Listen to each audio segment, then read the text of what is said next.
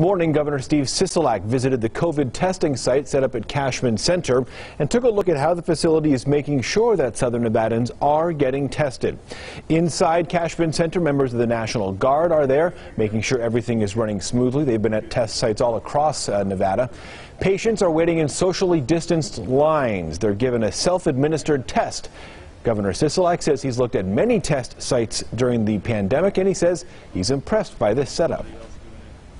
The cleanliness, I mean, the way it's organized, you've got 3 lines, one for people with appointments, one for people with no appointments, and one for folks that have got symptoms so they can keep everybody separated. So if you want to get a coronavirus test, Cashman Center is open from 8 to 4, Tuesday through Saturday. You can make an appointment if you would like, but you don't need one. You get your results within 24 to 48 hours. Lines are not terribly long there from what we understand.